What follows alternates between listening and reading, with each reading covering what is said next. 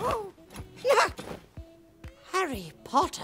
Dobby, the house elf, made his first appearance in the Chamber of Secrets and instantly became one of the most loved characters in Harry Potter. Though he is initially trying to stop Harry from returning to Hogwarts, it soon becomes clear that Dobby cares deeply for Harry and is such a sweetheart.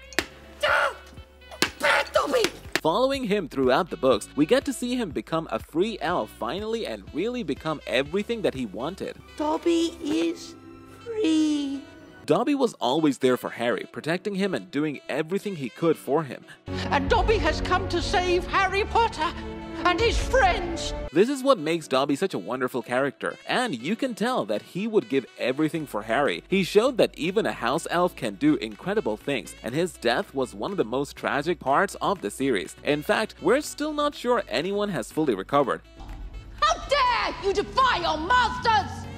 Dobby has no master. The character of Dobby is a really complex one. Being a house elf, his portrayal in the movie would surely be a bit more complex than many others. I think that Dobby is a particularly challenging character just because you're creating a wholly digital character.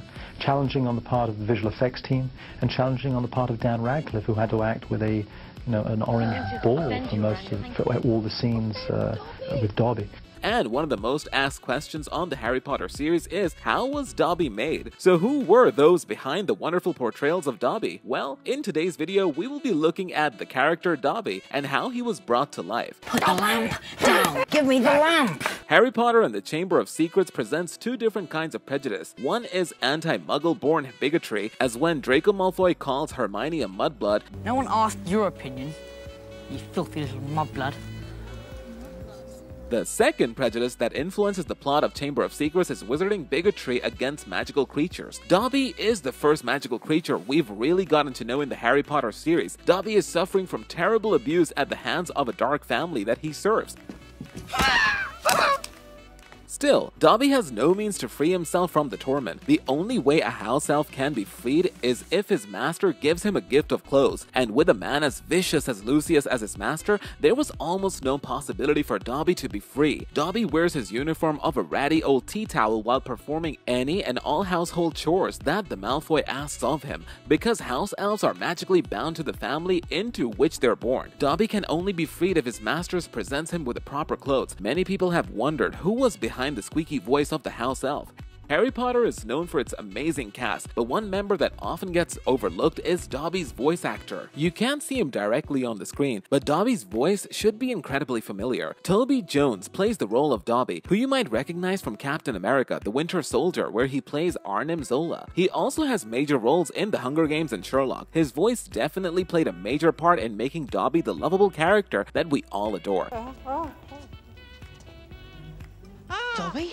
I enjoy playing Dobby. That said, I never really take full credit for the character, since it's a large part of its character comes from its movement, which I can only suggest and they can realise. But you don't think only one person will be able to fit the many roles of Dobby, do you? Well, if you thought so, you thought wrong. Cause as we said, bringing the character of Dobby onto the big screen is no mean feat, as it took multiple actors to accurately bring Dobby to life. The character was so complex that Diane Gibbons, a British actress, filled in the role of Dobby. Wait, did I just say actress? Yes, I was not wrong. Gibbons played the diminutive house elf alongside Daniel Radcliffe and Emma Watson in two of the Hollywood blockbusters. Despite the 7 movies grossing more than £10 billion worldwide, Diane was paid just £360 a day, and says many people don't believe she even starred along Daniel Radcliffe. A lot of time people don't believe me, said the 51-year-old, but Diane says the experience was still enjoyable and had a great time working with her co-stars. It was great fun, I enjoyed it, and there was great camaraderie among the other actors, she said. I'm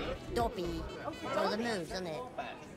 He's creature, but I'm better, because I'm younger. She's the nicer one. Yeah, you're the horrible one. I'm the grumpy, old, He's the miserable horrible one, isn't he? git. That's me. Grumpy old. One of Diane's prized possessions from her time on the set is a picture of her with Harry Potter actor Daniel Radcliffe, Rupert Grint, who played Ron Weasley, and Tom Felton, who plays Draco Malfoy. She also met Jason Isaacs, who played Lucius Malfoy, Ralph Fiennes, who played the Dark Lord, Lord Voldemort, and Helena Bonham Carter. Bellatrix Lestrange, who the panto actor described as a lovely lady. Although she regrets not getting the chance to meet Michael Gambon Gambon and Bill Nye, who also starred in the series, there was one fellow star she did not get along with. Diane said, "When I first started, Emma Watson, who played Hermione Granger, was really nice, but after about a week she wouldn't say hi and just ignored us. That's not right. Just because she's the leading lady doesn't give her the right to be rude to people." As Diane's 3 feet and a quarter-inch stature helped her portray popular elf Dobby, she was also used as one of 60 small actors to play goblins in the final showdown between Voldemort and Harry Potter. When house elves battled against the evil wizard, the actress had to wear masks and needed to shave her head to get some of the Dobby prosthetics on without pulling her hair out. When scenes were shot with green screen, Diane had to wear a bald cap in one of the franchise's most famous scenes when Dobby dies in the Deathly Hallows Part 1, which was shot on a beach in Wales. Diane actually fell into Daniel Radcliffe's arms and had to pretend to be dead. She also wore heavy prosthetics to portray one of the Goblin's bankers from Gringotts Wizarding Bank, alongside the head goblin played by Warwick Davis. Due to the important role played by goblins in the movie, a lot of short actors and actresses were needed. As many as 60 were included in the movie.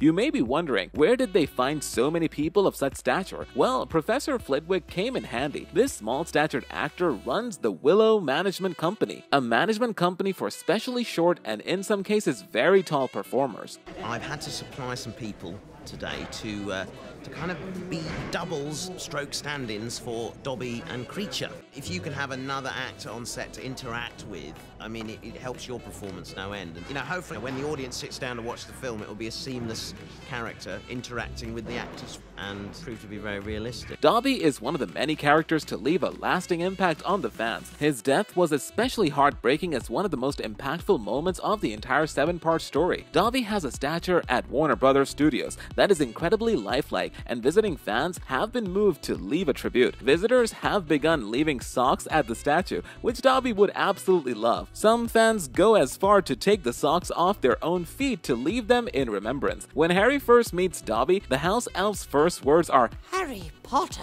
When he is dying in the books and movie, the last words he manages to get out are Harry Potter. That means the first and last words that Dobby said is Harry Potter. This shows how much Dobby cared for the boy who lived. What do you think about the character? Do you think the portrayal of Dobby in the movies is better than the books, or otherwise? Share your thoughts in the comments. Thanks for watching. Please hit that subscribe button. Thanks for watching and see you next time.